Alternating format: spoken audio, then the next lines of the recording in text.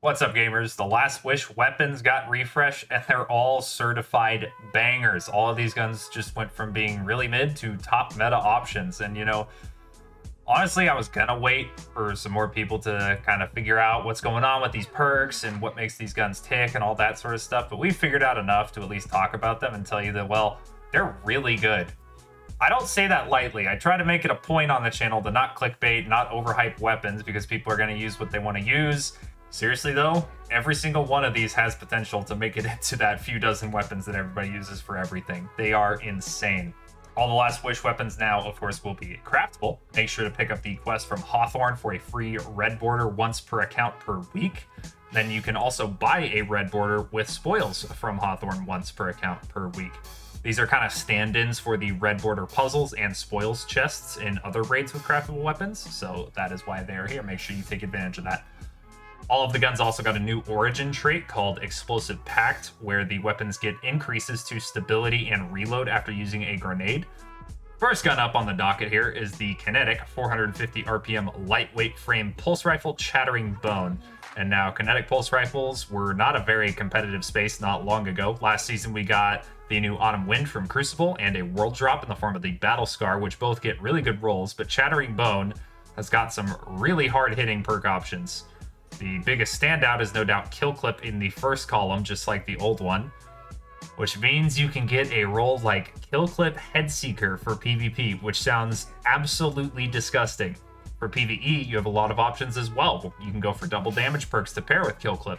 Your options for that would be stuff like Kinetic Tremors, Rampage, Focus Fury, or even Harmony. If you don't want to go Kill Clip in the first column, for some reason, there's also Keep Away and Rapid Hit, which are both solid, but Kill Clip is real spicy, so that's the chase, if you ask me, is for Kill Clip. These 450 RPM lightweights have very good base stats, so reload and stat boosting perks like, your normal Outlaw, Rapid Hit, stuff like that won't be missed as much on this gun as with many others. But you'll definitely want to add some range to this thing, especially for PvP. That's often going to come from the barrel. I still like to go for Arrowhead Break personally because of the poor base recoil direction of this gun, but going for range there wouldn't be out of pocket at all. You could go for like Hammerforge Rifling or Small Bore. Definitely a valid choice. For magazine, accurized rounds are here for PvP, and for PvE, and even PvP, honestly, don't sleep on things like Tactical Mag or Flared Magwell if you're going for Kill Clip, in that sense that'll help speed up the Kill Clip reloads. Top that all off with a ranged masterwork, and this is a very exciting pulse rifle. I'll definitely be crafting a PvP roll of this gun with Kill Clip Headseeker. That sounds just ridiculous. Then I'll probably do a PvE one as well with Kill Clip and Kinetic Tremors. I expect this gun to be seen as one of, if not the best kinetic pulse rifles in the game for both PvE and PvP before too long. And now before I move on, there is a new perk here on this gun that I wanted to mention. It's called Discord. Discord activates the same way the perk Harmony does, which is by getting a kill with another weapon. It'll then buff this weapon's aim down sight speed, stability, and accuracy count size. Most importantly though, if you get a kill with the gun with Discord, while Discord is active, it will refund ammo back into your magazine from thin air. So let's say you have a sniper with Discord on it and you're playing Crucible. You get a kill with your primary, then switch to your sniper, and now it's all buffed up by Discord and whatever. You one-tap somebody with the sniper, and Discord will give you that shot back from thin air. Pretty decent perk. Now moving on into the special weapons, we have Supremacy, which I've done some damage testing for already, and I am shocked how good this thing is. There are all kinds of usability caveats here, but there is a roll on Supremacy that has DPS comparable to the top DPS options in the game, like Izanagi rocket swapping and Godroll linear fusion rifles, where most of the damage is being done by Supremacy, a special weapon. This is no hot swap a rocket or swap to nothing. It's Supremacy going hard. The roll that can do this is Rewind rounds with bait and switch. Rewind rounds enables you to shoot 14 shots consecutively without reloading, and bait and switch requires you to shoot all 3 guns in a short time frame for a 35% damage buff for 10 seconds. All of those 14 shots that you're getting from rewind rounds, except for the shot that we used to initially activate bait and switch, will be benefiting from that 35% damage buff, because at a 140 RPM clip that we'll be getting from this sniper, getting off 14 shots takes only 6 seconds. You'll need about maybe a second and a half to reload, and somewhere in the neighborhood of 0 to 2, maybe 3 seconds to activate bait and switch, just depending on your setup. But with Supremacy being kinetic and legendary and needing this bait and switch activation, you can dust off the old Anarchy and pair it with this thing, which will add a good chunk of extra DPS to the setup while still having your energy slot freed up for an ad clear weapon, synergizing really well with bait and switch and having strong ammo economy since most of your damage is being done by Anarchy and a special weapon, so it's very easy to keep topped up. It's not a very hard setup to use either. So now, without getting into anything too crazy specific, the setup for all of this takes, you know, it's like 6 to 8, maybe 9 seconds. And in those 6 seconds, the DPS is very, very high. This is the window where you're in the same neighborhood as things like God Roll Linears, Izzy Rocket Swapping, etc., and sometimes even higher than those options. The big caveats are that reactivating bait and switch can't be done while the buff is active, and you could most definitely burn through all of your sniper ammo in a longer damage phase. You can utilize Special Finisher to top it up in between phases. You can do that quite easily. But in boss fights, you know, 30, 35, 40 seconds, some of the longer ones, you might just end up with your pants down toward the end of the DPS phase with nothing really to shoot the boss with other than your ad clear gun. With all that in mind, it's not going to be the de facto go-to damage strategy right away or anything like that, but I imagine there is some really high damage to be done with this gun in an encounter like maybe Explicator in Root of Nightmares. In addition to the rewind rounds bait and switch roll, there's also a funny roll that lets you kind of shoot forever with rewind rounds and 4 times the charm. With no damage perk on this thing, it's really just a meme, kind of a yikes, but it's definitely funny, and your ammo economy will be better, so that's something. You also have kinetic tremors in the 4th column, which this is the first special weapon to get kinetic tremors, so that's cool, but kind of just that. It's kind of just cool. If you want to take it into PvP, just like the good old days, Opening Shot and Snapshot are here, which is a classic sniper roll. Can't do much better than that. Go for Arrowhead Break or Fluted Barrel for your barrel. A magazine perk like Appended Mag will be the best for PvE. Then you're going to top that off with a Handling Masterwork. At the end of the day, Supremacy is at worst a niche DPS option with very high potential in the right circumstances. At best, it might be a premier DPS strategy moving forward when paired with Anarchy. You're definitely going to want to get yourself a rewind rounds bait and switch Supremacy. The next and last special weapon is Techeun Force, which is an arc adaptive frame fusion rifle that is low-key undercover merciless. This is because of a new perk for fusion rifles called Controlled Burst, where landing all of the bolts in a fusion rifle burst increases the damage and decreases the charge time of the next burst. This effect doesn't stack on itself, but you can keep re-upping it by landing full bursts consecutively. The charge time reduction is honestly not much. It's about as much of a difference as like a charge time masterwork or accelerated coils. It's there, but it's not crazy. Thing is though, is you're getting that on top of a 20% damage buff. And now, fusion rifles have kind of been the go-to backup DPS option lately, due in large part because they're really easy to use, which is especially important against bosses like Nezarec, for example, since he's, well, you know. You can also pair Controlled Burst with Kill Clip in the 1st column for another 25% damage on top of the 20% from Controlled Burst, which if you can get that rolling, it's going to absolutely cook. 45% extra damage is a little kooky. And that's where I get the Merciless comparison from. You know, that is a lot of damage. You've got like the Kill Clip activation. It's kind of like Impetus on Merciless. You get where I'm coming from. It's definitely overselling it to compare its damage to Merciless because it's not there. It's not that high. But it's a legendary, and it is a lot more flexible than Merciless in terms of how you integrate it into your damage strategy. So it's definitely the new king of legendary fusion rifles for boss damage, at least if you ask me. If you want some more consistency than Kill Clip for boss damage, we also, of course, have some banger reload and mag capacity perks here, like Reconstruction and Rewind rounds, which are both fantastic options for the 1st column. And that'll probably be what I craft, either Reconstruction or Rewind rounds with Controlled Burst. And then we're gonna follow that up with Arrowhead Break, Accelerated Coils, and a Charge Time Masterwork.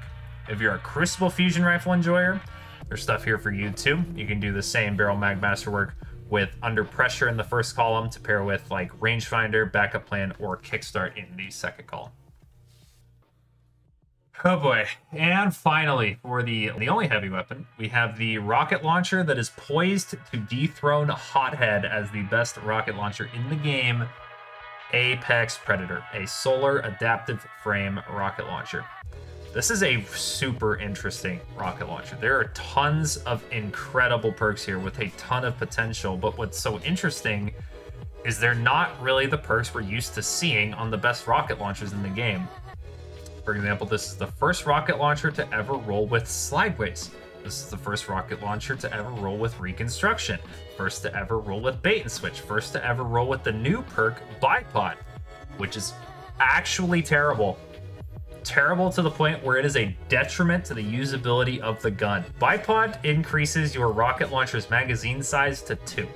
This is unlike the functionality of Clown Cartridge, which overflows your magazine to 2. So if you had the roll of Reconstruction Bipod, which this gun can get, Reconstruction would fill your rocket up to 4 in the mag.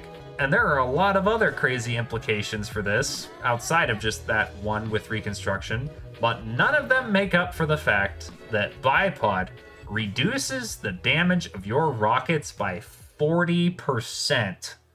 So your double-filled rocket mag does less damage than a single rocket buffed with explosive light. Bipod does also increase your reserves, but not by double. It's really bad. What I will say, though, is Bipod is so obnoxiously weak that I would be shocked if it doesn't get buffed very soon. A big part of my reason for thinking this is if we think back to when Vow of the Disciple came out last year. Bait and Switch was then only a 20% damage buff, if I recall correctly. Nobody was talking about Cataclysmic or Bait and Switch or bothering to learn how to use Bait and Switch as effectively as possible back when Bait and Switch was a 20% buff. Then, Bait and Switch gets buffed to 35% shortly after, and now Cataclysmic has been the best linear fusion rifle in the game since that happened. This might be that kind of situation. I would not be surprised at all if they decide to buff Bipod by quite a lot in short order, and then it will be quite competitive. I'm not sure at what point I would call it good. You know, I don't want to sit around hoping, but it'll be good if they get that damage reduction down a fair bit. And you know what? You don't even need to wait around for Bipod buffs to happen, because Bipod is not stopping Apex Predator from being insanely stinking good right now. If we look at the first perk column here, Starfire Protocol is pretty much dead, but if you're still hucking several grenades a damage phase these days, we have Demo in the first column for some free reloads. We have Reconstruction and Slideways, like I mentioned, which are both crazy. We'll talk about those in a minute. In the second column, we have Bait and Switch, like I mentioned, and we'll be talking more about that one too, trust me. And we also have the old classics of Explosive Light and Frenzy, which are both fantastic. So back to Bait and Switch now. I think everyone is pretty aware of how good Explosive Light and Frenzy are, so let's talk about Bait and Switch. The biggest downside to Bait and Switch on a rocket launcher is the fact that you need to shoot an unbuffed rocket shot to activate the perk. On a linear fused rifle, this isn't such a big deal because one shot is only 5% of your reserves, so you're expending a much smaller share of your total damage to just get the perk up. On a rocket launcher, it's more like 10-11%, depending on, you know, whether you rallied with reserves and whatever. But 35% damage is plenty to justify the one unbuffed rocket. Make no mistake about that. Even a second unbuffed rocket. Any more than that gets a little dicey, but that's not what we're talking about. This makes the goal to get off as many rockets as possible while Bait and Switch is up, which is for 10 seconds. There are tons of ways to do this, but it'll probably be a lot more inputs than anyone is used to doing in a damage phase. Slideways is the obvious and most universally accessible perk for this. You can cancel Slideways' 3-second internal cooldown by briefly switching to another weapon and then back to the rocket, which will allow you to spam slide reloads very quickly. There's also Rain of Fire for Solar Warlocks, reloading your rocket with Icarus Dash. We've got Threat of Ascent with Threat of Generation, giving you several grenades per damage phase for free reloads on Strand. We have Marksman's Dodge on Hunter. You can even do Sick Coyote for 2 of them. There's tons of stuff. Just know that with a Bait and Switch rocket, Your goal should be to activate bait and switch and then spam out as many rockets as humanly possible before the perk runs out. The resulting damage is as good, if not better, than anything that any other rocket can do, albeit with a lot more work. The other really interesting perk is Reconstruction. There's the obvious plus side to Reconstruction of always starting damage with 2 rockets in your gun, which that's good.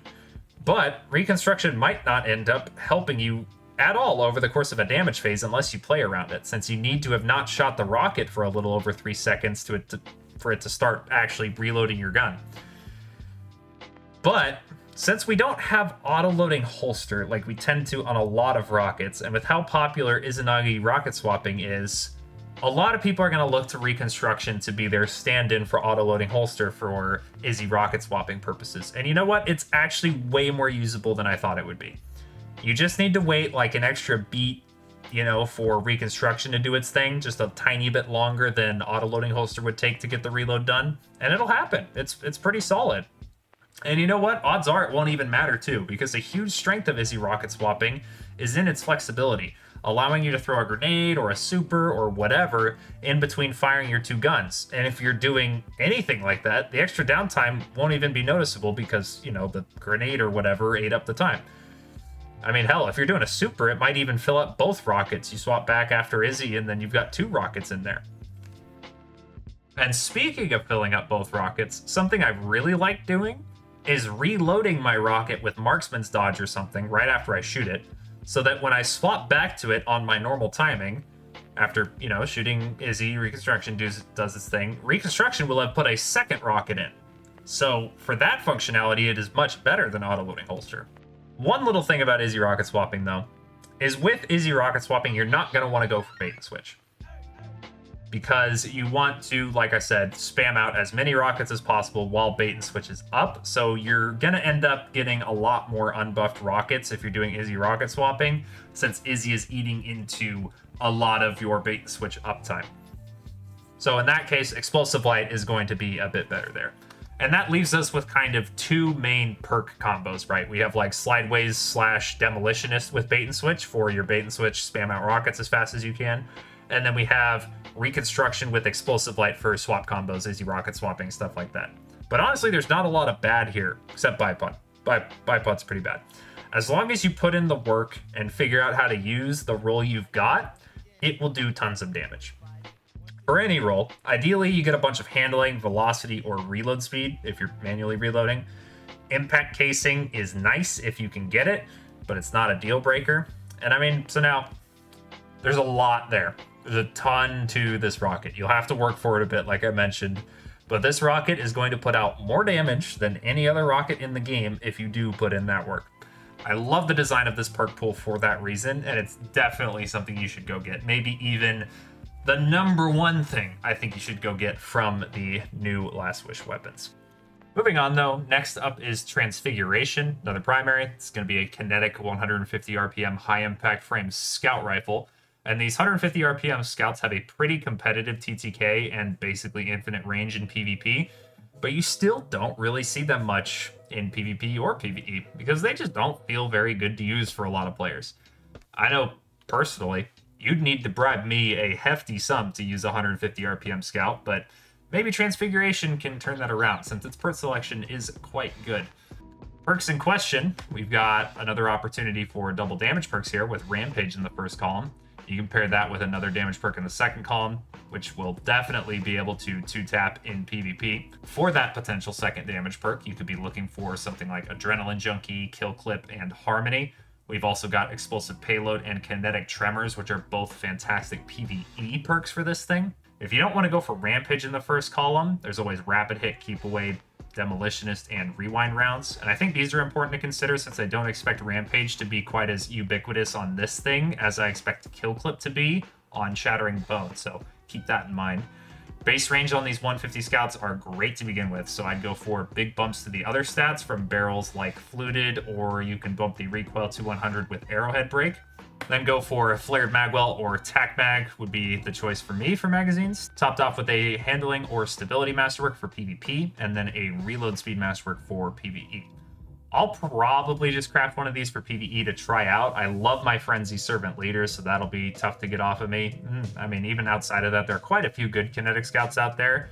But, I mean, Demolitionist with Explosive Payload or Kinetic Tremors definitely sounds nice, so I'll be trying that out. Age-Old Bond is next. It's a Void 360 RPM high-impact frame auto rifle. No double damage perks here on this gun, but we do have 2 rare first column appearances, those being Dragonfly and Repulsor Brace. And when we look over at the 4th column, you can get Repulsor Brace with destabilizing rounds to self-proc Repulsor Brace with just this gun. This was a meme roll that you could get on the Root of Nightmares Slug Shotgun, but in this case, it actually makes a lot of sense and will be one of the top perk options for this auto rifle, I'd imagine. If you don't want to go that route, though, Dragonfly or Stats for All will work well with Kill Clip or Golden Tricorn in the 2nd column. There's also 4th times the Charm in the 1st column that you could pair with Target Lock or Focused Fury for some above average champion killing for a primary weapon. We also have another new perk in the 4th column on this gun, which is Collective Action, giving a 20% boost to weapon damage for 7 seconds after picking up any subclass collectible like Fire Sprites, Stasis Shards, etc. And if you pick up additional collectibles during the duration, it can be extended up to 12 seconds. In my testing, Void Breaches and Fire Sprites actually didn't seem to be working to extend the duration. They did activate the perk, but they didn't extend it. I'm not sure if this is a bug or if there is some other functionality in there. At this time, if we assume that every collectible should be able to extend the duration, and it is that 20% buff, I don't expect the uptime to be very good on the perk, or at least worse than many other perks. So I don't see it as a particularly valuable perk outside of some Behemoth Titan Crucible cheese, which is definitely there. Past that though, for barrel, mag, and masterwork on the gun, I think it's best to go for maximum possible stat bumps on this archetype. So I'll be crafting my Destabilizing Rounds Repulsor Brace roll with Flared Magwell and Fluted Barrel, though I think specking for range a bit is also quite good. Tyranny of Heaven might actually be the one weapon in this set that doesn't seem immediately great to me. It's a solar lightweight frame bow, which for my Crucible bow enjoyers is not a great start. And for the PvE bow enjoyers, you're probably just looking for Explosive Head and Archer's Tempo, which are both here, but in the same column. And so now outside of that, there's a lot of fine options here. We have Dragonfly in the 1st column, which you could pair with 1 for All in the 2nd column to let the Dragonfly explosions proc 1 for All for you. You could do Incandescent from the 4th column. I expect that'll be what most people do. And then there's also Golden Tricorn. I mean, it's just... most of the rolls on this bow are fine. There's a lot in here, nothing that super stands out. And then, you know, on top of that, for me personally, GMs were the only part of the game I found myself ever using legendary bows in at all. And with how much easier champs are to deal with now, I really only ever use the exotic bows if I want to use a bow. So none of my legendary bows really get any use these days. They're just in the vault collecting dust. If you're a bow enthusiast, something on this bow probably got you pretty excited. And at that point, you know what you want better than I do. For those of you looking to just kind of try this thing, I would just look out for or craft as short a draw time as possible through things like Elastic String and a Charge Time Masterwork with your choice of the aforementioned perks. If you're not that excited about it, you're not missing much. Rounding out our selection of primary weapons from Last Wish is Nation of Beasts, which is a beast of a gun. Arc 140 RPM adaptive frame hand cannon, and continuing the trend of really having more good perks than bad. And in the 1st column on this gun, we have a new perk called Eddy Current, which activates after sprinting for a short time, and then will buff your reload speed after you finish sprinting. Has its effect increased even further if you are amplified, and honestly, if you aren't amplified, I couldn't even notice the buff. It could not be working. It's early in the season, and the perk is brand new, like I said before, like, it's all very much a possibility. While amplified, it is quite noticeable, though, probably like 30, 40 reload speed if I had to guess. But that's still really not great. Probably not what you're going to go for in the 1st column at the end of the day, though, since we have Keep Away and Perpetual Motion as options, which will be great in every area of the game. You could also go for Opening Shot for PvP or Dragonfly for PvE. In the second column, to pair with those, we have explosive payload here, which will be fantastic in all areas of the game as well. We have volt shot, which is always great to see. That'll be one that I'll probably go for, and I'm sure a lot of you will as well. We've got kill clip, golden tricorn, and collective action to kind of round out the top tier of the fourth column perks. Now, I'm not really too sure what I will be crafting on this gun personally. I was hoping to see the frenzy volt shot roll that posterity gets on this gun. That would have been really exciting. No dice though, but that's okay. I'm kind of split between Dragonfly and Keep Away as my first column perk to pair with Volt Shot. I think that I'll be going for one of those two. Either way though, I will be rounding it out with Hammerforged Rifling for range from the barrel. I'll be going Flared Magwell for reload speed from the magazine, and then topping it off with a range Masterwork. For PvP, there's a lot of good rolls too, but I'd want Keep Away and Explosive Payload personally for just a lot of consistency with, again, Hammerforged Rifling and a range Masterwork, but accurized rounds this time from my magazine for more range. All in all, it's a really solid gun in PvE and PvP. I loved this gun back in the day, so a part of me wishes they went maybe a little harder on making the perk pool super juicy, but it's still really good. But that's all from me for today, gamers. If you liked the video, like it and subscribe for more content. We've got a lot more weapons to cover from this season, so you won't want to miss it. Comment what rolls you've gotten so far and what you're looking for. Until then, deuces.